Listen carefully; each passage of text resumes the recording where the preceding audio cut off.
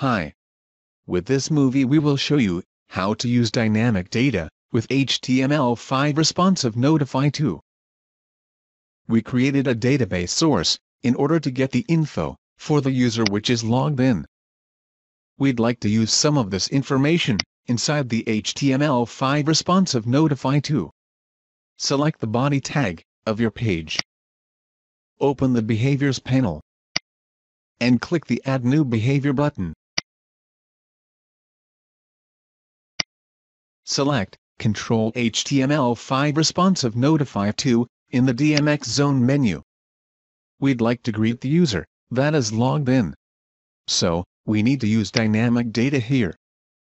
Click the Dynamic Data button and select the dynamic data binding that you want to display in the Notify title. Then, click the OK button. You can also add some static text here.